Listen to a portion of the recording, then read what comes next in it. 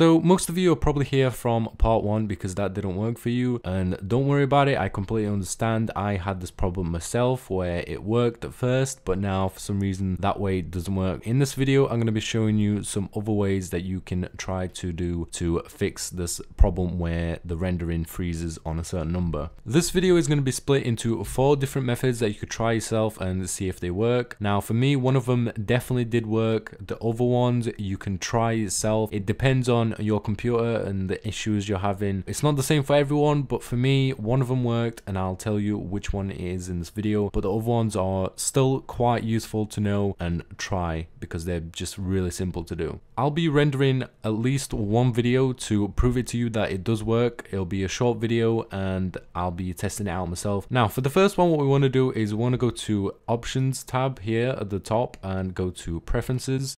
In here, you want to go to video and you will see something called CPU acceleration of video processing. Mine is set on the graphics card that I have. You can either try turn it off or turn it on and do some testing with that, because to some people this works. For me, this didn't work, but it might work for you, so it's worth giving it a try. The next method is the one that worked for me, and this one was also really simple. It was just a few clicks. So what you want to do is you want to go back to options, and in here you want to hold shift and control. Make sure you do this. If you don't, it's not going to appear. For some reason there's a hidden tab in the preferences. If you have a look now, you have editing, display, all of this stuff here, and there should be one called internal, but you can't see it. Hold shift and control at the same time and click on it. This will bring you the internal tab.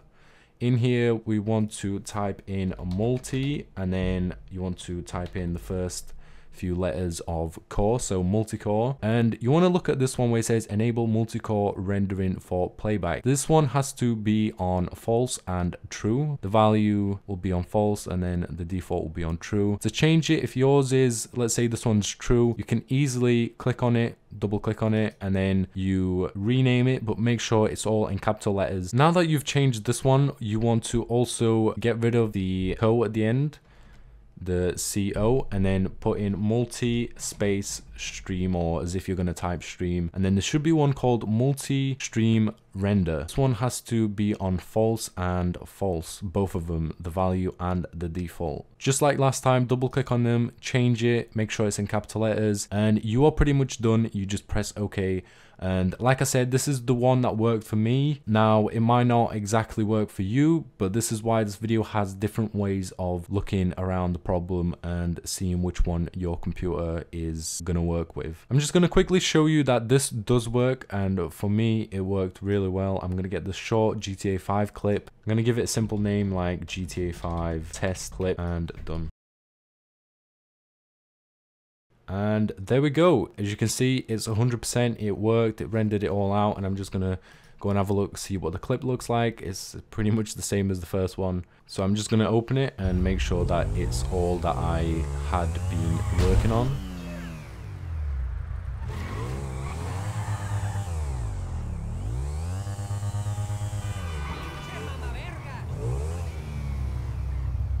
There you go, there's the full video that I've been working on. The third thing you could try and do is to go to Start, and in here you want to go to All Programs. Now, if you're using Windows 10, it's going to be a little bit more different because the design of it is, you know, changed and it's not the same as Windows 7. So you're probably just going to have to type it in the search and look for a folder called Sony or Sony Vegas, because there'll be a folder on your computer called Sony Vegas, and that is where you have a file which launches the application, and this is where we need to go. We need to go to properties. For me, I can just go in here and scroll down and see Sony there, and as you can see in here we have Sony Vegas Pro, and this is how you launch the app. Now if you've got a shortcut on your desktop or anywhere, you can just easily right click on it and go to properties, but I don't have one.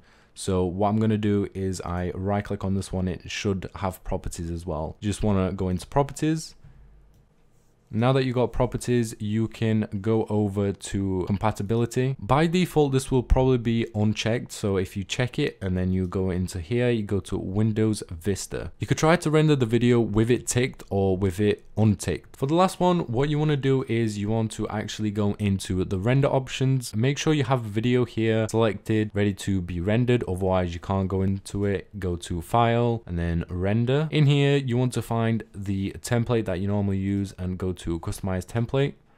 Once you're in here, you want to go all the way to the bottom where it says encode mode. Now, I would recommend to use what your computer has available. To do that, you can go to System and check GPU. This will tell you what the recommended one is for your computer and which one you should use, or what is available for your graphics card. If you don't have an NVIDIA graphics card that can, handle this or do it, just have it on this, or you try other options. Because now, for the one that I'm using is CUDA, and this one is actually the best one, the fastest one. If your computer can't handle it, then go to the other ones that are available for your computer. To show you that this works, I'm gonna render this second clip out called a GTA 5 Test 2 and render. Getting closer to the end, and there we go, 100%. It did fully render out, and we're gonna go and have a look what the video looks like. It's all rendered out, and I'm just gonna quickly skip through it. And there you go, it is all there. Anyway, if this video helped you out, make sure you give it a thumbs up to show other people that this did work. Or if it didn't, then let me know in the comments down below. And yeah, you can leave a suggestion if you want help on other issues. I'll try my best. But yeah, I'll see you in my next video. Bye.